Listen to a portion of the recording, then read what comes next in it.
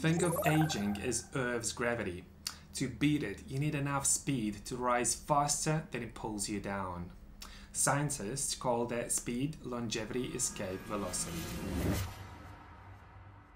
Longevity escape velocity, a term coined by biogerontologist Aubrey de Grey, is the moment your annual medical progress adds more than one extra year to your remaining life expectancy every calendar year. Stay on that pace and life expectancy outruns the ticking clock, just like a rocket that never falls back. Global science currently buys us 0.2 to 0.3 extra years of life for each year that passes. That is impressive, but not enough. We still age 12 months in 12 months. So what could push us past the line? Senolytics that clear zombie cells and reboot tissues.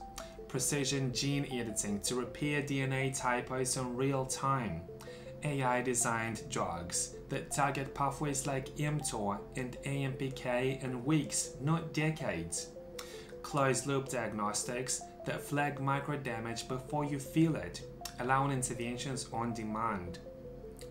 Together, these gears could tip the ratio, so every passing year gifts you an extra 1.1 or even 1.2 years of healthy life.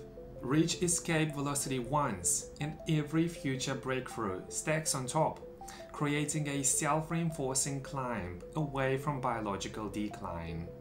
Aging shifts from destiny to deadline management. That's the roadmap. More years gained than lost, until the calendar can't keep up. Stay tuned. This is Neoradus.